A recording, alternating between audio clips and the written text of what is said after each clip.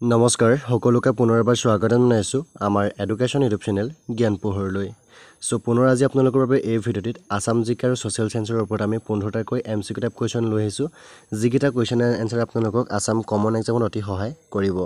so তাৰে আজি আপোনালোকৰ প্ৰথমটো প্ৰশ্ন আছে ষ্টিল সিটি ৰাউৰকেলা কোনখন নদীৰ পাৰত অৱস্থিত still city Rourkela is সিটুৱেটেড on the bank of which river ইয়াৰ উত্তৰটো হৈছে অপচন নম্বৰ B2 ব্ৰহ্মণী নদীৰ পাৰত ষ্টিল সিটি ৰাউৰকেলাৰ অৱস্থিত দুই নম্বৰ প্ৰশ্ন আছে মানুহ এক সামাজিক প্ৰাণী হয় এই মন্তব্য কাৰ এনাকনৰ প্ৰশ্ন চাব আপোনালোকে বহুত পৰীক্ষাত অহা দেখিবলৈ পাইছো হুজ statement is man is a social animal কোনে কৈছিলে যে মানুহ এক সামাজিক প্ৰাণী বুলি ইয়াৰ উত্তৰটো হৈছে অপচন নম্বৰ সি এৰিষ্টটলে কৈছিলে যে man is a social animal অৰ্থাৎ মানুহ এক সামাজিক প্ৰাণী মনত ৰাখিব এৰিষ্টটলে তিন নম্বৰ প্ৰশ্ন আছে বাৰদুহি সত্যাগ্ৰহ আন্দোলনৰ নেতৃত্ব কোনে দিছিল হু লেড দা বাৰদুলি সত্যাগ্ৰহ মুভমেন্ট ইয়াৰ উত্তৰটো হৈছে অপচন নম্বৰ সি চৰ্দাৰ বল্লভভাই পেটেলে বাৰদুহি সত্যাগ্ৰহ আন্দোলনৰ নেতৃত্ব দিছিল আৰু বাকিখিনি মনত ৰাখিব মহাত্মা গান্ধীয়ে দাণ্ডি যাত্ৰা এনেকুৱা ধৰণৰ আপোনালোকৰ আন্দোলনৰ কিছু নেতৃত্ব প্ৰদান কৰিছিল গতিকে বাৰদুহি সত্যাগ্ৰহৰ নেতৃত্ব প্ৰদান কৰিছিল চৰ্দাৰ বল্লভভাই পেটেলে চাইনৰ প্ৰশ্ন আছে ভস্মাচল পাহাৰত কোনটো মন্দিৰ অৱস্থিত which temple is সিটুৱেটেড on the hill Bhasmachal right এনসাৰটো হৈছে option number D Umananda Bhasmachal পাহাৰত উমানন্দৰ মন্দিৰটো অৱস্থিত Umananda temple is সিটুৱেটেড on the hill Bhasmachal 5 number প্ৰশ্ন আছে কোন নদীৰ পাৰত লুধিয়ানা অৱস্থিত on the bank of which river is Ludhiana সিটুৱেটেড right answer হৈছে অপচন নম্বৰ সি সুটলেছ নদীৰ পাৰত লুধিয়ানা অৱস্থিত 6 নম্বৰ প্ৰশ্ন আছে কোনখন জিলাত গৰমপানী বন্যপ্ৰাণী অভয়াৰণ্য অৱস্থিত ইন হুইচ ডিস্ট্ৰিক্ট গৰমপানী wildlife century is located right answer হৈছে অপচন নম্বৰ সি কাৰ্বি আংলং ডিস্ট্ৰিক্টখনত গৰমপানী ওয়াইল্ডলাইফ সেঞ্চুৰী অৱস্থিত 7 নং প্ৰশ্ন আছে গান্ধীজী দক্ষিণ আফ্ৰিকাত কিমান বছৰ বাস কৰিছিল for how many years did Gandhiji live in south Africa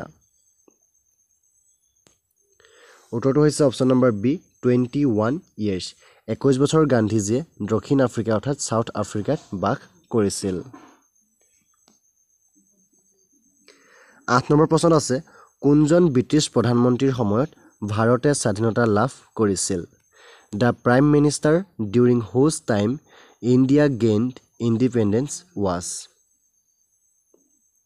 ইয়াৰ উত্তৰটো হৈছে option number D Clement Attlee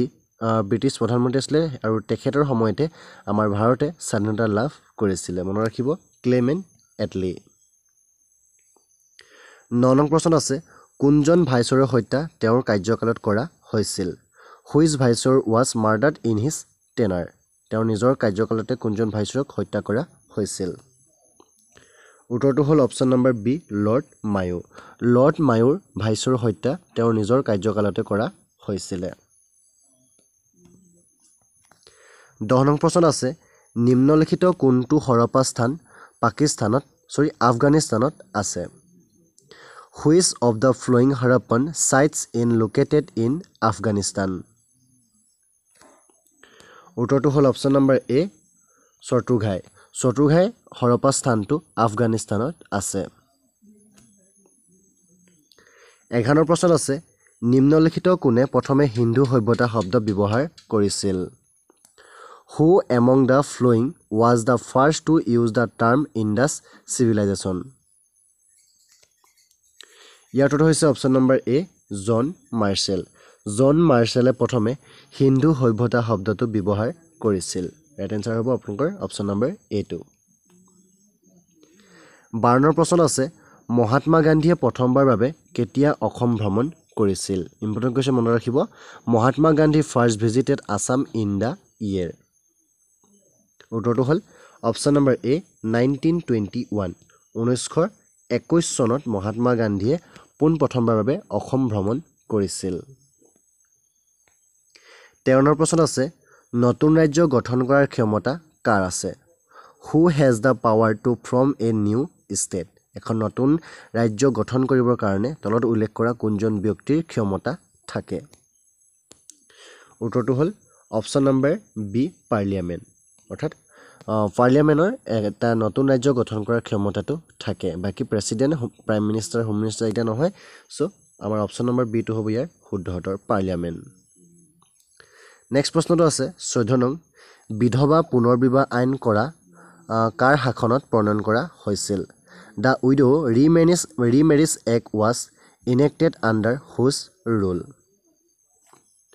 উত্তৰটো হ'ল অপচন নম্বৰ বি লৰ্ড কেনিঙৰ শাসনকালত বিধৱা পুনৰ্বিবাহৰ আইনটো প্ৰণয়ন কৰা হৈছিল ঠিক আছে শেষৰটো প্ৰশ্ন আমি আপোনালোকৰ কাৰণে লৈ আহিছো প্ৰশ্নটো আছে কোনখন চহৰক ভাৰতৰ হীৰা চহৰ বুলি জনা যায় which city is known as the diamond city of India ভাৰতৰ ডায়মণ্ড সিটি বুলি কোনখন চহৰক কোৱা হয় এটা আপোনালোকে অপচন দেখা পাইছে সুৰাট পান্না মুম্বাই জয়পুৰ ইয়াৰে কোনটো আমাৰ শুদ্ধ উত্তৰ হয় আপোনালোকে আমাক কমেন্ট কৰি জনাব সো আমি অতি ভাল পাম